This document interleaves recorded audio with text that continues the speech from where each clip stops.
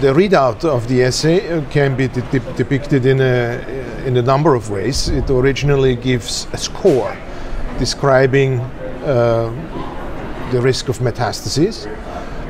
However, we group these patients according to predefined cutoff levels, and it also measures what we call intrinsic subtype of breast cancer.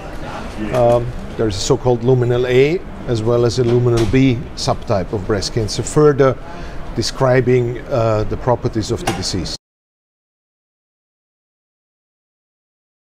I was not involved in the direct comparison, but that has been done in another study from England, and they have demonstrated that it is actually more precise, more accurately than the OncotypeDX recurrence score, particularly by putting less patients into the intermediate risk group, which is kind of, you know, if the risk is high, okay, we know what to do, we will add chemotherapy. If the risk is very low, we would not use chemotherapy, but the intermediate group is, you know, somewhat indifferent, so it's not really helpful in clinical decision making.